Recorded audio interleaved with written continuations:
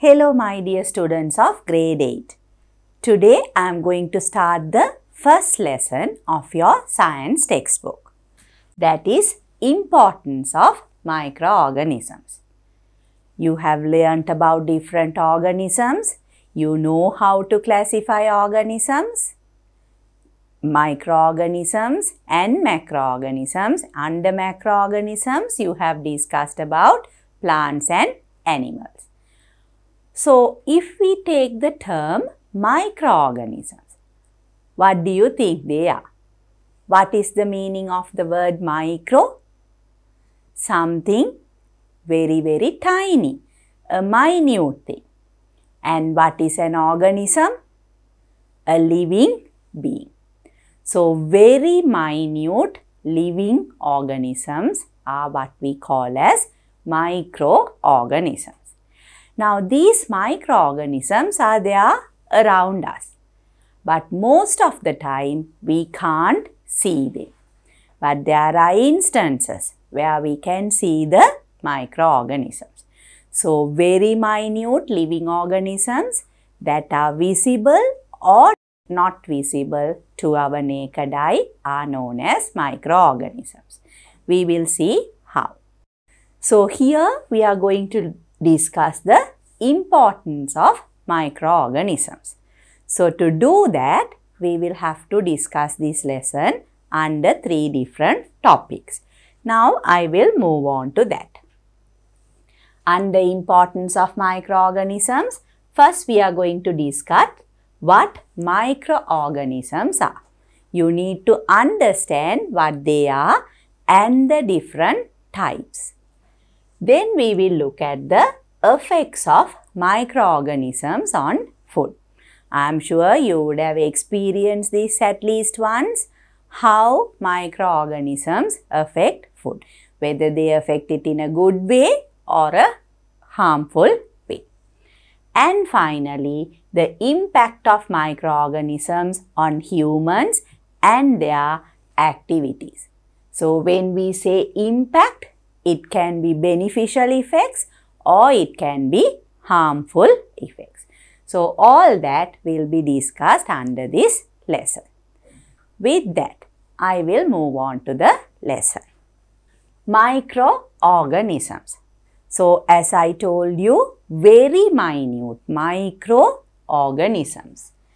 The unicellular, single-celled or multicellular organisms which cannot be observed clearly by naked eye are called microorganisms. Now, in this you have to remember or you have to understand certain terms very carefully. So, here the term unicellular. So, if it is an organism like this, just one cell, or it can be multicellular where many cells are connected together. It can be in any different shape. So, unicellular or it can be multicellular, and which cannot be observed clearly by naked eye. What is the meaning of naked eye? Either you just look at it with your own eyes, or even if you are wearing spectacles like me, that is also considered as naked eye.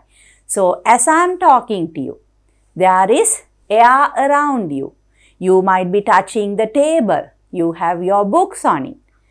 All these can have microorganisms, but we can't see them. So, that is what we mean by cannot be clearly observed by naked eye. So, then how can we observe them? We can observe them using a microscope. These microorganisms can be observed clearly through microscopes. I am sure you know what microscopes are. And you know there are 2 main types of microscope which use light. When they use light, we call it the light microscope. And there is the simple microscope or the hand lens that we use. Can we use that to observe microorganisms? No. because you can use the hand lens to look at your textbook. If there are tiny letters, it will look larger. If it's a tiny insect, you can look at it. It will look larger. Maybe the shape of the wing can be observed more clearly. But the microorganisms are not visible through simple microscope or hand lens. We have to use a compound microscope. Compound microscope.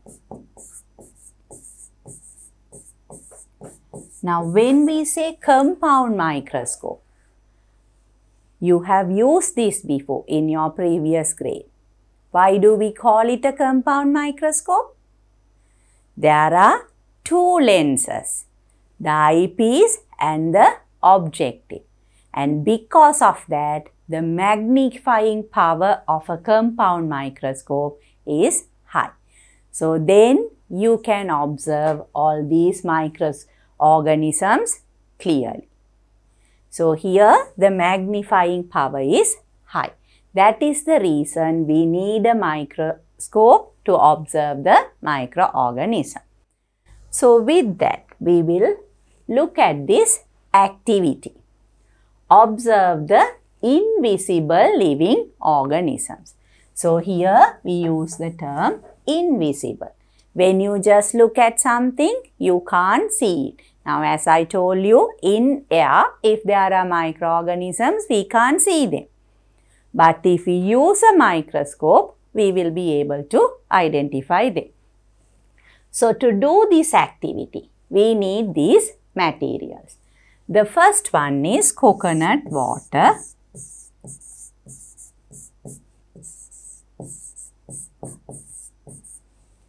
Then we need a glass slide.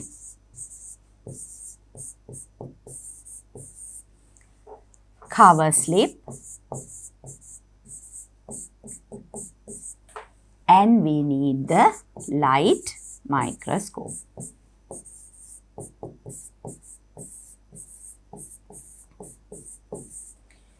So this is what we are going to do. We take a clean beaker, take a small amount of coconut water into it, and we leave it aside for 3 days.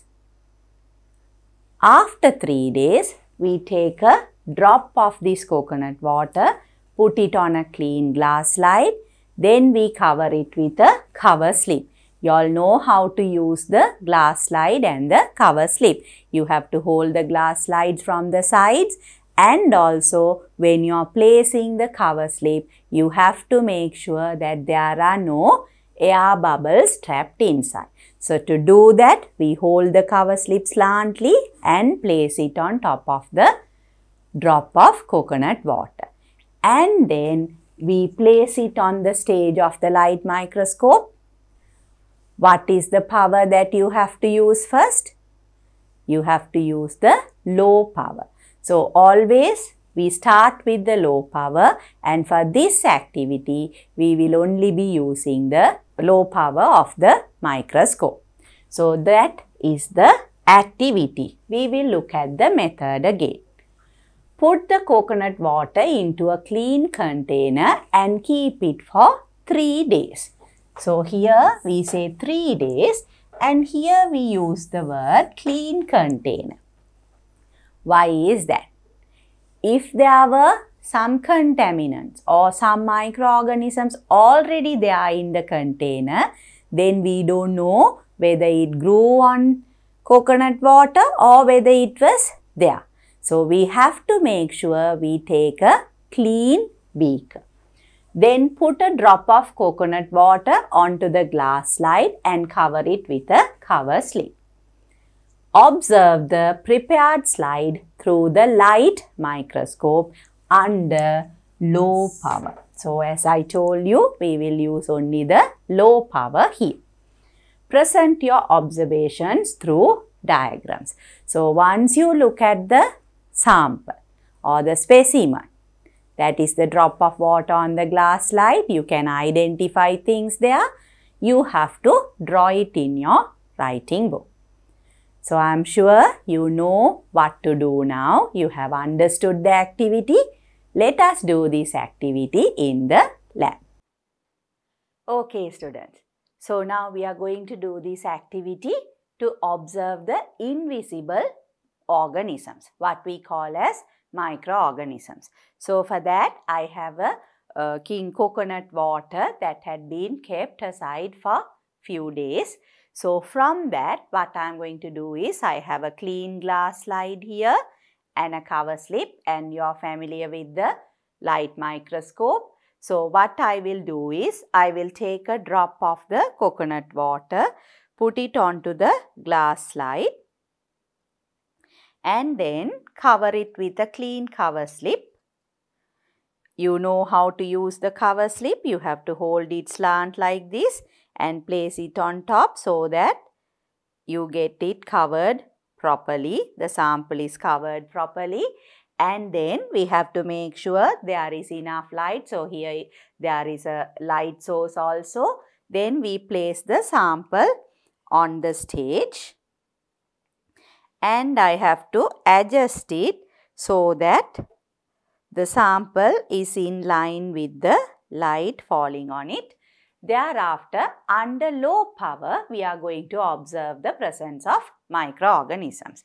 So now, if I observe it under low power, there you can see the microorganisms clearly. Can you all see the circle-like shaped cells? Those are the invisible organism, what we call as the yeast. You can see it clearly, students. Okay. So that is how microorganism, that is yeast, present in coconut water is visible to you through the light microscope when we observe it under low power. Okay, students. Did you clearly see what was there in the coconut water? Yes.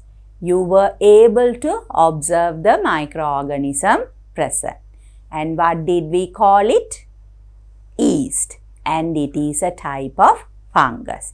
So if we look at the observation, this is how you would have seen the drop of coconut water through the microscope under low power. You would have been able to observe these circular shaped cells. One cell. So it was a unicellular microorganism. So that was the observation. Unicellular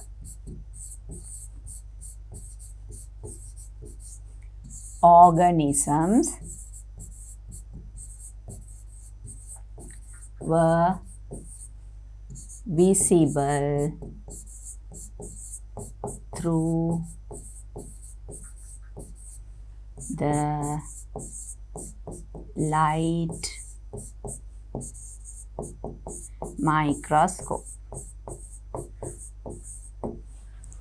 But did you see it with your naked eye in coconut water? No.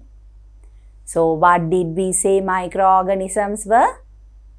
Very minute organisms that are not visible to the naked eye clearly, but they can be observed through microscopes. So from that and from this observation, we can conclude that what you saw, we called it yeast. So these were yeast, and they are a type of fungus. Now we will discuss the different types of microorganisms. One type is fungus. When you say one fungus, if there are many, we call it fungi. Different types of fungus are known as fungi. So here, from all these information, we can conclude and say yeast was not visible to the naked eye, but it was visible through the microscope. Therefore, it is a microorganism. That is the conclusion of this activity. Yeast, that is a fungus, was not visible to the naked eye, but it was observed clearly under low power of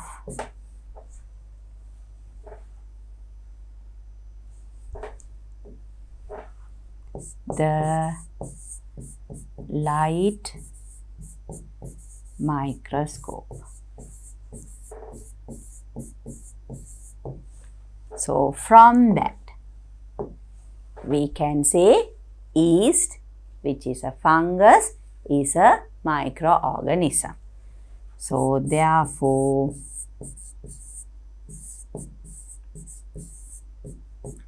yeast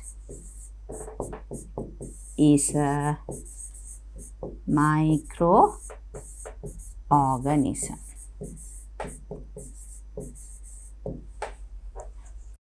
So now you have an idea as to what microorganisms are. Now we will discuss some more details about microorganisms, as where they live and how they feed or what shape they are and the different types of microorganisms. To do that, if I conclude the observation again, it is obvious that the unicellular fungal variety called yeast can be observed mainly in the above sample. This organism is not visible to the naked eye in isolation. This is important. When they are present individually, you can't see them with your naked eye. But if you have a very large number of yeast present together, then you can see it. So, in isolation, they are not visible to the naked eye, but it can be observed through a microscope. Therefore, yeast is a microorganism. So, that is again the conclusion. Now, how did this microorganism come into coconut water? Maybe when we broke the coconut itself, the fungus could have entered the coconut water.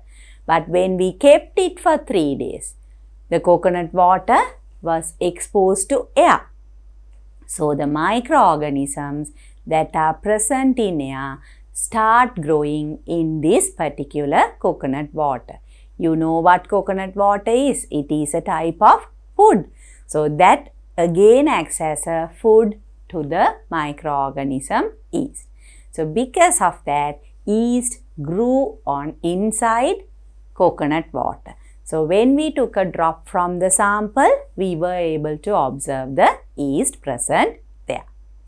So, with that, I will move on to the next one. Microorganisms are found in every habitat on earth. So, this is something that you have to understand. Now, when we say microorganisms, they are very tiny. So, they don't need a large space to live in. And also, they are capable of living in many different or basically all different types of environment. So, where they live is known as habitat. For that matter, the living area or the living environment of an organism is known as the habitat. So, here they are found in every habitat. That's very important. So, if we write down the habitats, they are present in air. I told you the atmosphere or the air. So, here we can say they are present in air or we can say atmosphere.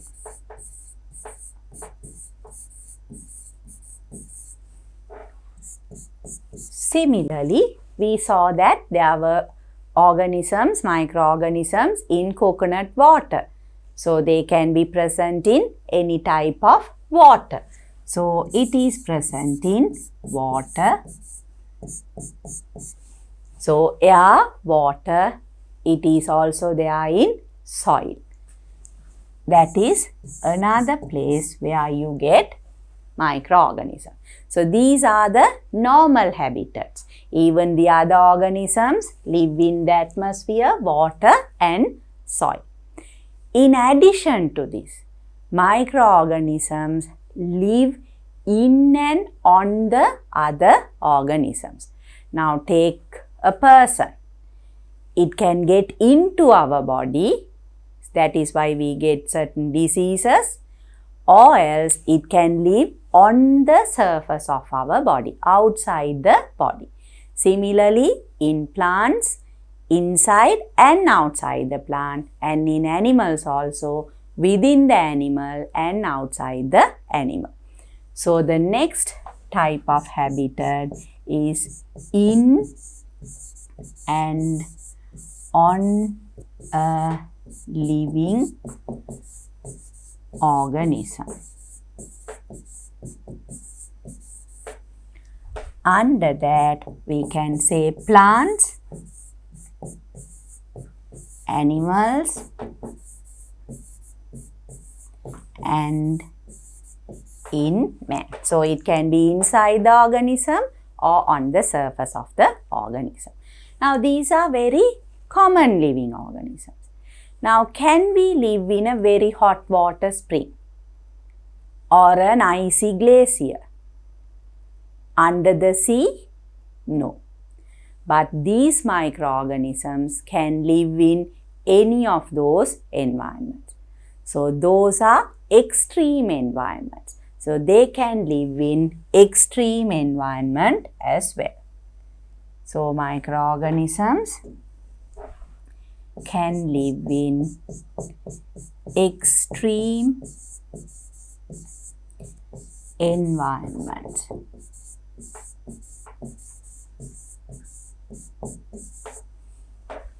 So, for that, if we take examples, glaciers, you know what glaciers are? Ice, very large mountain like ice, or very large ice cubes in the polar regions. So, glaciers where there is very low temperature. Then they can live in deserts. Now, what type of environment is a desert? A very dry, very warm, or it can be very cool also, and it's just soil. So, that is again another extreme environment. Then they can live in hot springs. So, when we say hot springs, it's very high temperature. So, either very low temperature, very high temperature, very dry conditions, and they can live in deep sea.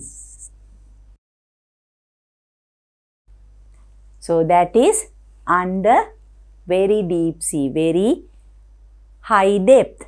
So, these are all different extreme environment conditions. So, students, you can see microorganisms are found in every habitat on earth. Air, water, soil, those are the common habitats.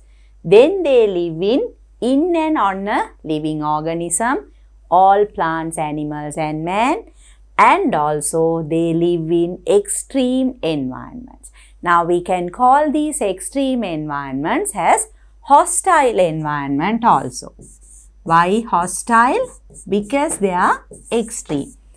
So, students, when we consider the extreme environments or the hostile environments, I told you all glaciers, deserts, hot springs, deep sea, and also there is one more environment where there is lot of salt, high amount of salt in water, that is known as saline environment. So, here saline environment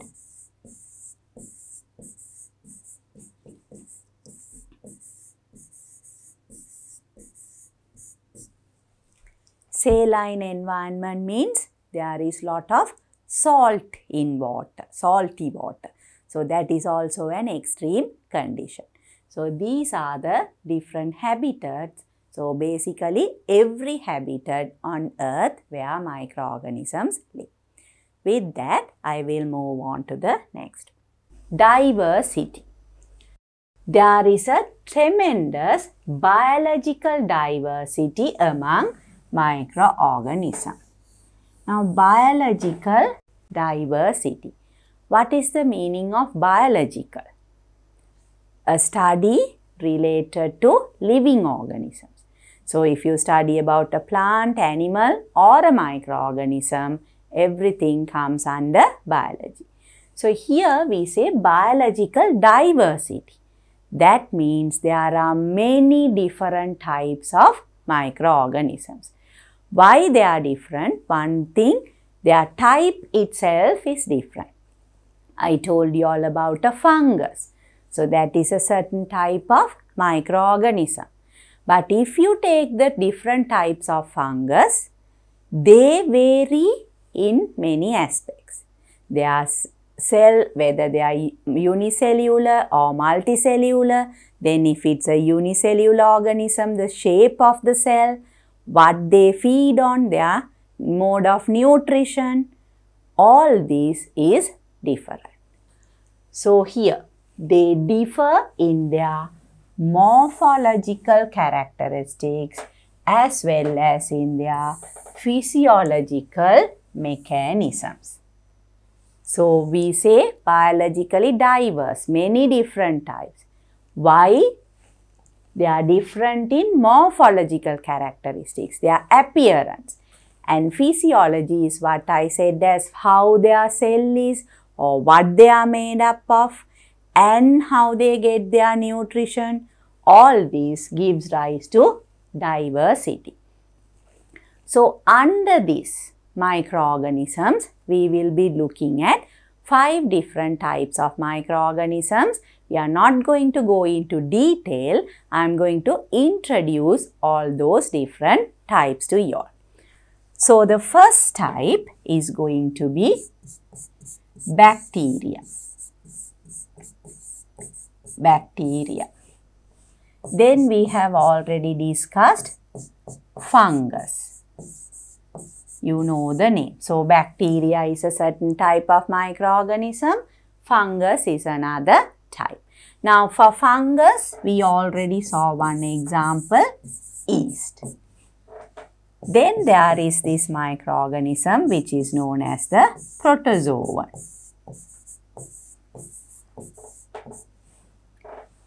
So, protozoan is another type of microorganism.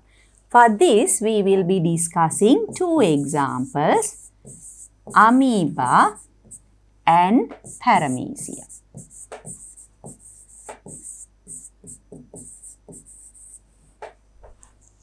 Amoeba and paramecium. So, bacteria is one type, another type is fungus, then we have the protozoan, then there is the algae.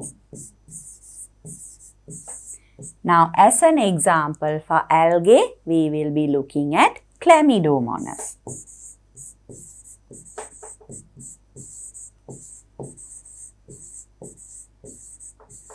Chlamydomonas. And finally, there is another type of microorganism which is the virus. But this is a special type of microorganism. I will tell you all why in a little while. So now you all need to know the different types: bacteria, fungus, protozoan, algae and virus. Now we said they show biological diversity. Why is this diverse or why are they diverse? Now if we take a bacteria, you will see they can have a shape like this or they can have a shape like this. Say something like a coil-like thing. So different shapes. Now already you saw yeast that was also somewhat circular in shape. Then there can be another organism, say like the shape of a novel shape. So like this irregular shape, their shapes can vary. So there is an organism that has an irregular shape. So they vary in their morphological characteristics. Then they differ in their other nutritional methods. They can either synthesize their own food. Now, if we take algae, Chlamydomonas, we will observe it in a little while. You will see they are green in color. Like green plants, because these are green in color, they can produce their own food. So, they can be autotrophic. Others, like say fungus, virus, protozoan, these don't produce or synthesize their own food. So, how do they get their nutrition? By feeding on other organisms or getting nutrition from other organisms. So, what do we call them? They are known as heterotrophic organisms. So, that is why they are very, very diverse. So, here another reason they can be autotrophic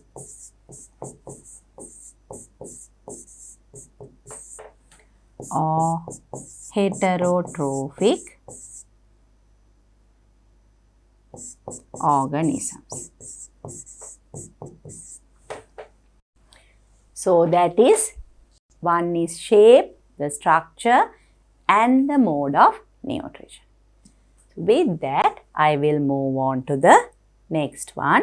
You can observe some permanent slides of microorganisms in your laboratory. So, this is what I told you all, that I will show you all some of these organisms. So, before looking at the slides, we have permanent slides that has been already prepared and it can be kept for a long period of time. Unlike the slide that we made before, you all are familiar with that. That was a temporary slide. We took a clean slide, we put a drop of coconut water, we observed it. Then we wash it off and keep the clean glass slide and the cover slip separately. But there are permanent slides that are already prepared for us and that is there for a long period of time. So, we use the permanent slides of microorganisms from the lab to observe these. So, as you look at the microorganism, you should be able to identify them. So, to do that, first I will explain what these organisms are. So, you should look for those characteristics when we look at the slide. So, the first one here is a bacteria. A bacteria. So, here you can see I told you all like this, rod-like or rectangle-like shape. Now, if you look at this, we have already seen this before. What is this? It is the yeast. What is an yeast? It is a type of fungus. Then we have here. Now, this I told you all is green in color. So, what does it have to be? It has to be an algae and it can do photosynthesis. So, this green color is due to the chlorophyll. This is called the Chlamydomonas.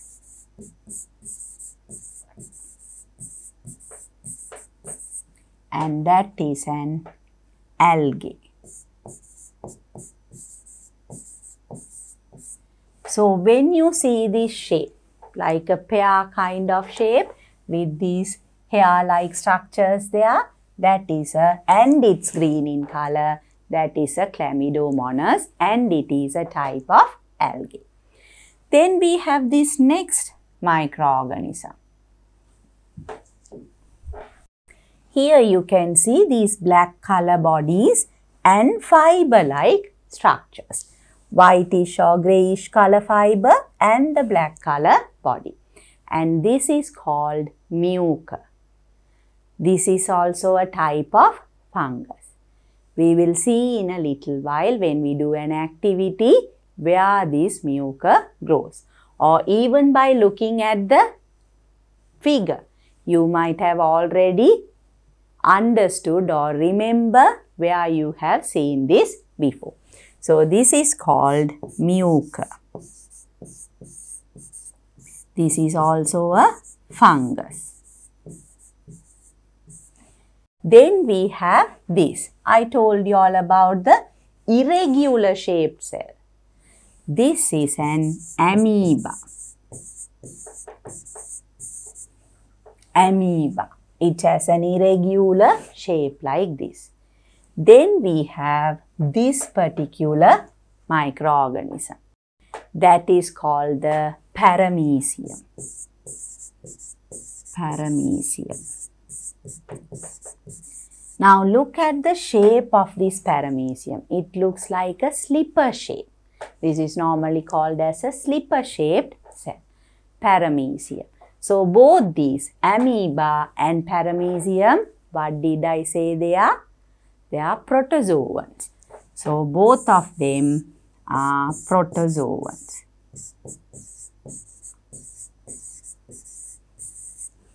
So now can you see all the different types of microorganisms?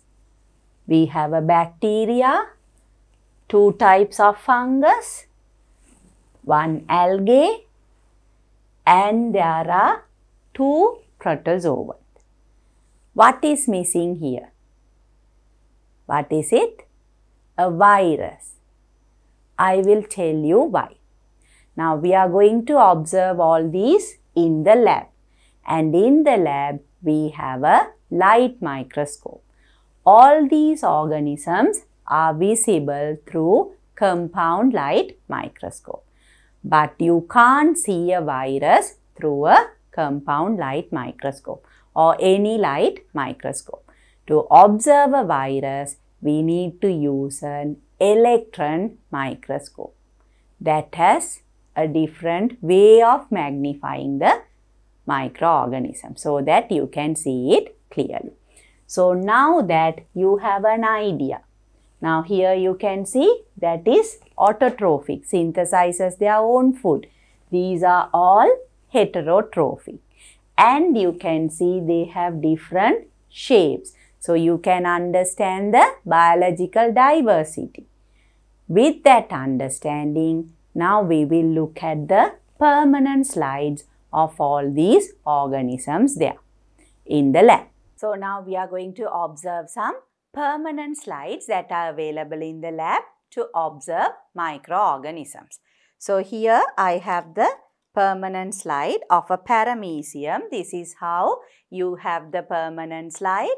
So we can use this. This has been already prepared for us. We can use this to observe the different microorganisms. So here we don't have to do anything. We just need to place a slide on the microscope. So whatever the slide that was there, I will remove it.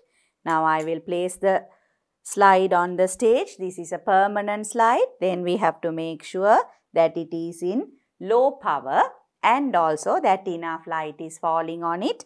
After that, have to make sure the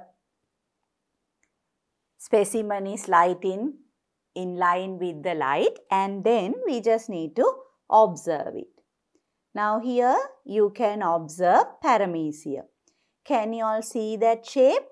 A slipper shaped unicellular organism. So it's a microorganism that has a slipper shape. So you can clearly see the shape there.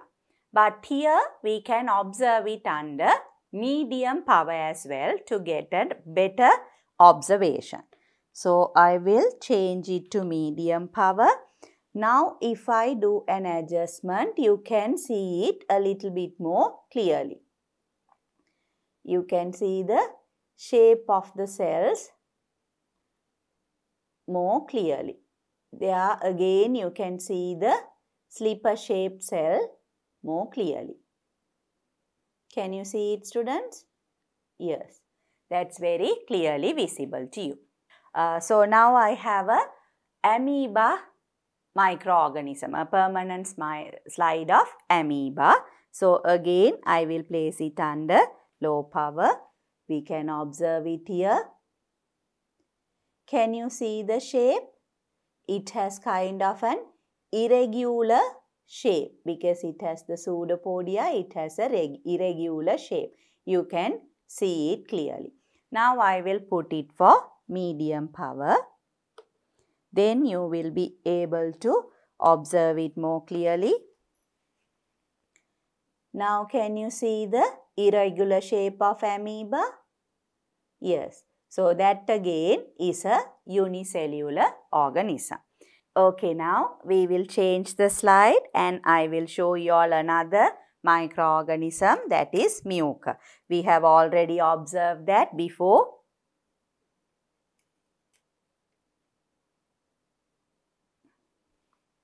So here again it has to be under low power. Can you all see the shape, students? You can see like a circular shape and thin thread-like structures. That is the mucor. So this is different from the other organisms that you saw. This is a slightly different type of microorganism that you can see. Again, this can be observed through medium power.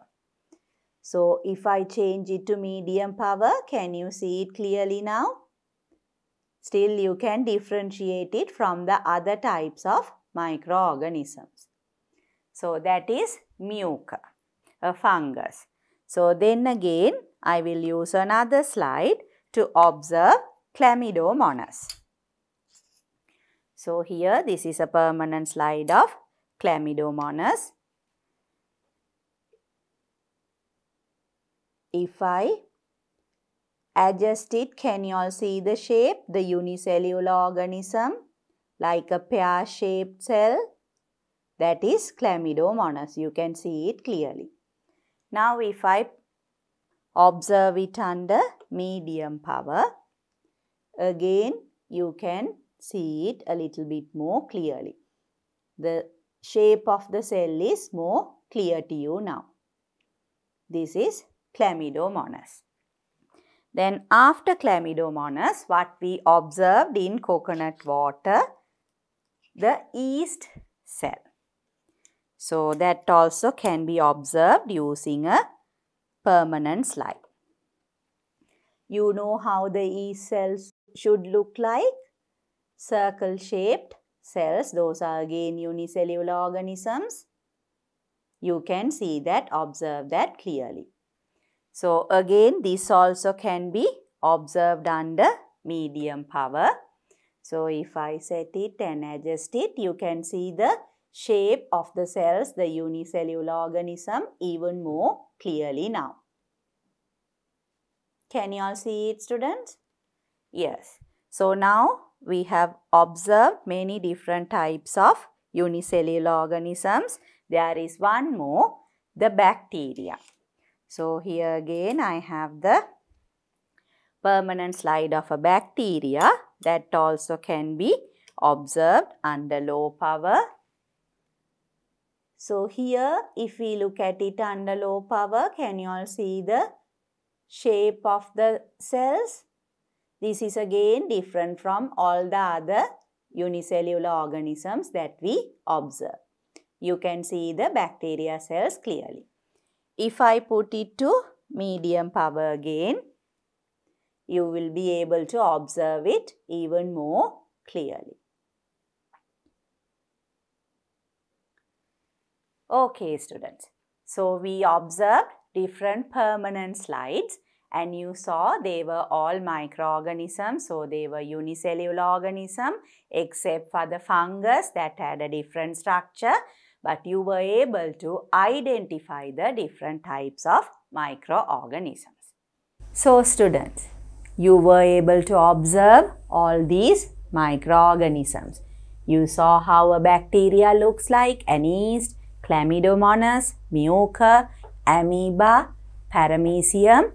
Now I told you all we can't see the viruses. Now we will discuss why. Now this is for your extra knowledge. Viruses show living features as well as non-living features. So this is a problem. They show living features and non-living features. So scientists have observed that they are sometimes like non-living things and sometimes they are like living organisms. When they live inside an organism, when they cause diseases, they are like living organisms. So they show living and non-living features. But they are discussed under microorganisms. Why? Because they are very, very tiny. They are not visible to the naked eye and they are not also visible to through the light microscope. Although viruses are discussed under microorganisms, there is no conclusion yet as to whether they are living or non-living. So here there is no conclusion yet as to whether they are living or non-living. As I told you, because they show the different properties or different characteristics or features. These viruses can be observed through electron microscope. So we discuss two types of microscopes first. Light microscope, under light microscope. Now the light microscope. Under this I told you all there is the simple and this you already know, and the compound light microscopes. And what we just used in the lab was a compound light microscope, and the other type I told you is the electron microscope. So we have the other type. Now the magnifying ability of electron microscope is higher. That is why we are able to see the virus through electron microscope. But that is not visible through these light microscopes. So here if you look at this figure, this is a virus. So you can see that is somewhat different from all the other organisms, the microorganisms we saw before. So still they are not sure, the scientists haven't decided whether they are living or non-living. But still we discuss them under microorganisms. Why? Because of their minute size and they are only visible through electron microscope. So I am sure now you know what viruses are. So far we have discussed, I have introduced 5 different types of microorganisms. Can you recall all of them? Bacteria, fungus, algae, protozoan and virus. Now we will move on to a next part where we see how microorganisms have an effect on food. To understand that, if we look at the scientist who observed microorganisms, the Dutch scientist Antony van Leeuwenhoek observed microorganisms for the very first time in 1674, very long time ago. So he was a Dutch scientist, Antony van Leeuwenhoek. So he was the one to observe microorganisms for the first time in 1674 using a simple microscope that he invented. Here they mean simple because the microscope he made had a very simple structure, but he was able to observe the microorganisms. Exploration of microorganisms was possible with further developments in microscopy. So when microscopy developed, that is what I told you, the simple microscope hand lens, then the compound microscope. Now what we use as compound microscopes are very advanced. And the development of electron microscope. Scientists were able to do a lot of research on microorganisms. But he is the scientist, Antony van Leeuwenhoek. He is the person who observed microorganisms for the first time. So you have to remember his name when it comes to microorganisms.